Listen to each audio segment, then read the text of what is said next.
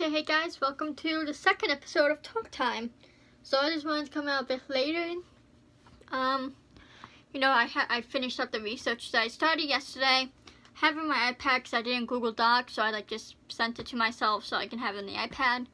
But yeah, I probably will print it out eventually just to keep everything together. But yeah, this one's about addiction, about drug and alcohol addiction mostly.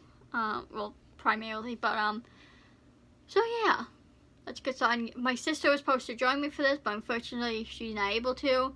But if she wants to in the comments say anything, she's more than welcome to, and I'll pin the comment. But yeah, let's get started. So, opioids are among the world's oldest drugs and can be traced back to the 1st century BC. Just giving you a little history. Opiates, those you don't know, it's Oxycontin, Vicodin, codeine, morphine, and many others. So, pretty much like painkillers type things. So, anyways, and the 4 types of, drugs I'm going to be talking about are heroin, meth, cocaine, and prescription. Because those are like the most common. Yes, no, Kelly, you might be thinking, Kelly, what about weed? I mean, weed's like not that much of a serious drug, even though I don't agree with it.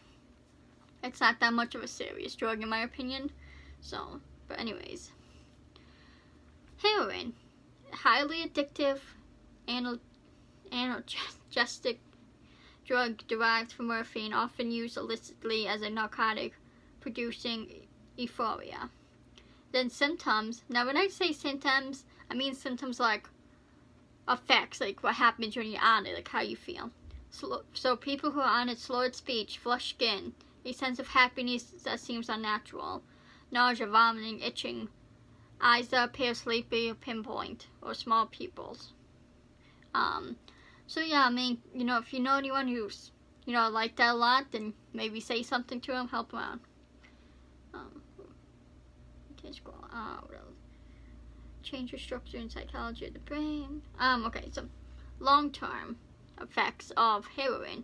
Changes structure and psychology of the brain, creating long-term imbalances in neuronal and hormonal systems that are not easily reversed. Deterioration of the brain white matter could affect decision-making abilities and ability to regulate behavior and responses to stressful situations. So, that's heroin. Okay, next one, cocaine.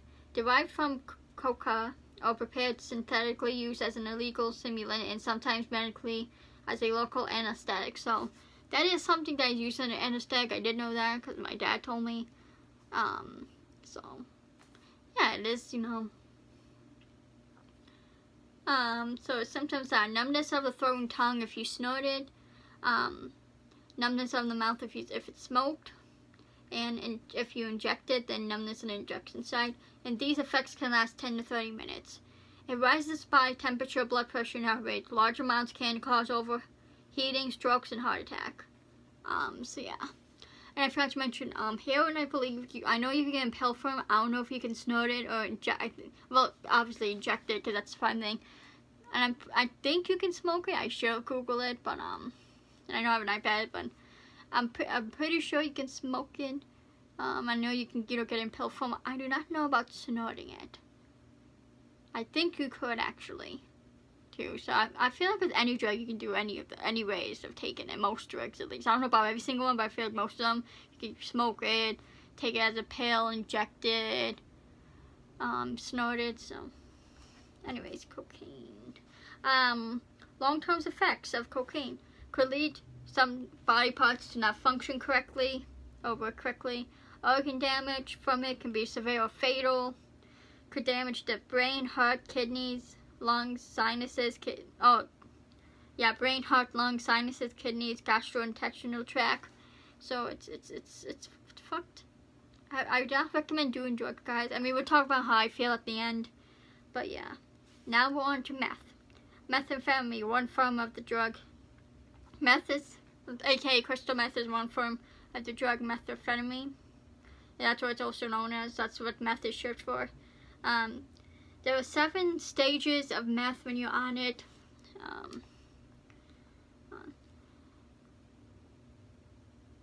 So, and the first one is, sorry. the rush, which is heart races and the metabolism, blood pressure, and pulsar, meaning like they go up, and that can last up to 30 minutes. And then the next one is the high, which makes you aggressively smart and you become argumentative. This can last for 16 hours, for 4 to 16 hours.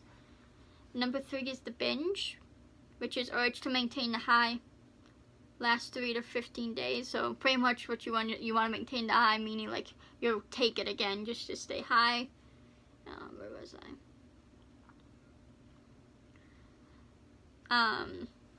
Okay, that lasts 15 days. Tweaking is the most dangerous one because you lose all sense of identity. You have intentions. You're convinced bugs are crawling under your skin. Unable to sleep for days at a time in a complete psychotic state. Excuse me.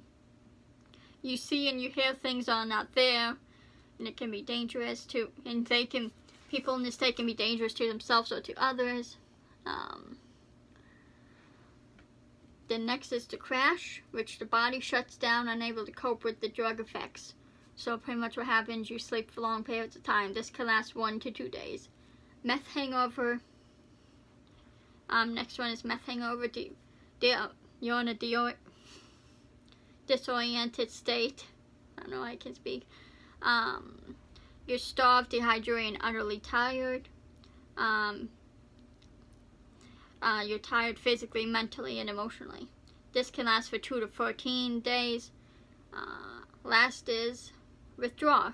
30 to 90 days this will pass before you realize you are withdrawing, and you become depressed. You have loss of energy and the ability to experience pleasure.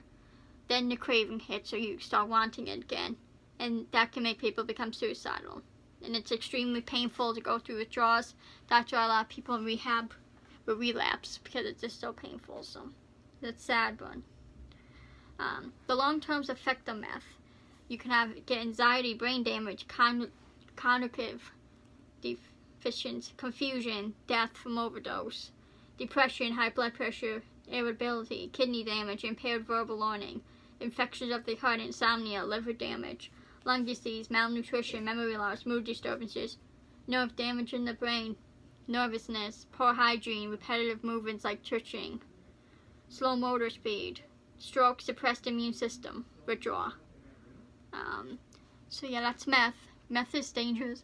I would say meth might be worse than heroin, because heroin, is off like the 7 stages. I mean, they're both bad. Don't do them. Don't get talked into doing them. And be careful, because people can trick you. They can say, oh, hey, smoke this, it's be weed, and it could end up being meth or heroin. Like, just be careful, be smart,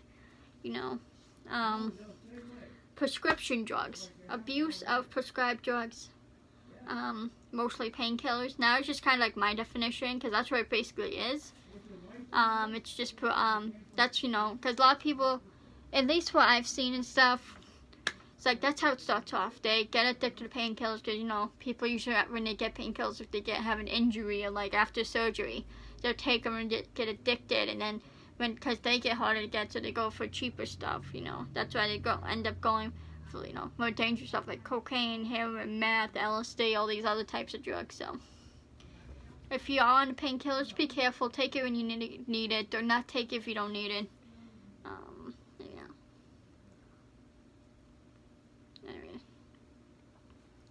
So yeah, that's how addictions also. I couldn't really find much on prescription drugs, but yeah, like how it makes you feel. Obviously, makes you feel high, but anyways, now I'm on to alcoholism. So I was just talking about drugs and all that, which it's pretty dangerous. Be careful with drugs, because a lot of people overdose on them, and I feel like that's like a leading cause of death a lot of times. Alcohol is uncontrollable drinking. So when you drink like every day, and then there's different types, like there's weekend alcoholics and stuff. I don't know other types, so I just know that. Which I meant to look into that and I just forgot. Cause it's just so much. And symptoms of for alcoholics are for body, blackout, dizziness, shakiness, craving, or sweating. For behavior, they're aggressive. They have agitated, compulsive behavior. or lack of restraint, mood, they have anxiety, euphoria, general discontent, guilt, or loneliness. Then other common stuff: physical substance dependence, problems with coordination, slurred speech, or tremor. Long-term, diminished gray matter and white matter in the brain, memory loss, loss of attention span, trouble learning, alcoholic hepatitis, liver fibrosis, steatosis, throat, mouth, larynx, breast, liver, chronic or esophageal cancer, high blood pressure, cardiomyopathy,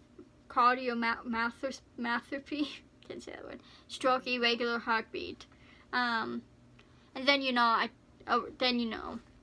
if you do have a problem, you go rehab. There's outpatient, inpatient. I think it depends. I feel like inpatient might be better, because when you're outpatient, it's like you just go to meetings. At least when you're staying in a place, it'd be easy for you, I feel like, because, if you're staying in a place, then it would be harder for you to get drugs. I'm not saying, like, you can't, but I feel like it would be harder, so I would recommend inpatient. I mean, it depends, how bad it is. If you catch it in the beginning stages, then maybe you can handle outpatient. I mean, I think it's all, up to the person if they can handle it or not, what they can handle. And just be honest with yourself. If, you can't handle it, then don't. You gotta do what's best for you.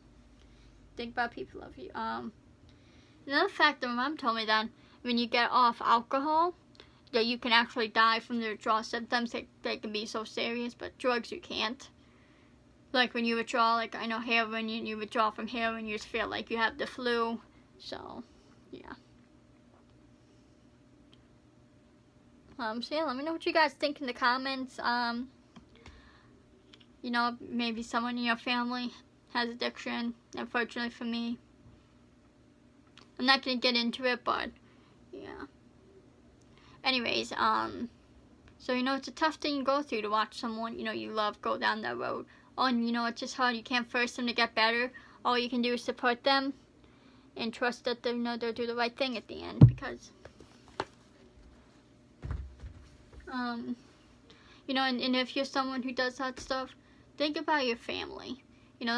Think about how much they love you, and they don't tell you these things to hurt you or upset you. To tell them because they love you and they want you to get better. They don't want you to die, because a lot of people accidentally overdose, especially heroin now. There's the fentanyl in the heroin, and that's what's making people overdose, and that's what's causing the deaths.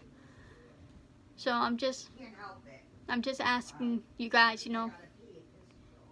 be happy. Don't do drugs. You don't need drugs. You don't need alcohol to be happy. Be smart about these things, because you have family who loves you, and they don't want to lose you, and yeah, and it's a tough thing to watch, and but yeah. By the way, guys, that's on me. Like, when I wipe my eyes out, because, like, I was about to cry, just my eye was itchy. I don't want you guys to think that, but it is hard. It can kind of break you in some ways, and yeah, but sometimes you just, honestly, sometimes the best thing you can do is just walk away, because, when you're watching someone do it, it hurts you, and like it consumes you, and that's not good either, to let it consume you. But it's hard not to when you love the person so much and you watch them slowly kill themselves. But I mean, what can you do? You gotta, it's either you can live your life, with staying in their lives and watching them hurt yourself, or you can walk away. But sometimes, not everyone's strong enough to do that. But sometimes that can be the best thing for you, even though you don't want to. Sometimes you may have to. And it sucks, but that's life. Anyways, let me know what you guys think in the comments. Let's pick the next topic for next week. Not looking. Man, I hate drugs. Drugs suck, guys. Damn it, I dropped it. Gotta do it. Say no to drugs.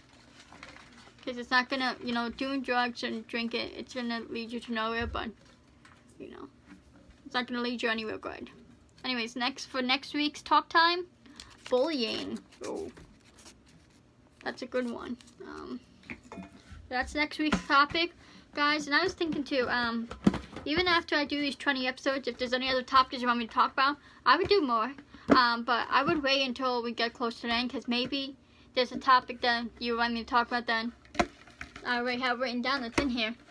But yeah, hope you guys enjoy this week. Number 2, there's not gonna be one next week because next Friday's Christmas. But the following Friday we'll get back to normal. Maybe I can have my sister join the next one. Like I said, if she wants to say anything in the comments, she's more than welcome to. But yeah, if you see someone going down the wrong path, help them out, say something. You know, I pray. You know, praying can help too. But yeah, I love you guys. Let me know your thoughts in the comments. And yeah, I love you guys so much. Follow me on my socials. Follow Colin. Subscribe to him on YouTube. Subscribe to Josh. Subscribe to Originally #AGP. Subscribe to Always_Juggy. Jesse has been posting on Twitter like videos. He posted one of Jenny's like health update after she had her surgery. He posted one today. There was like 2 deer in his yard. He was like videoing it, so you can watch that on his Twitter. Go follow him on Twitter to keep updated what's going on in his life and his Storyfire.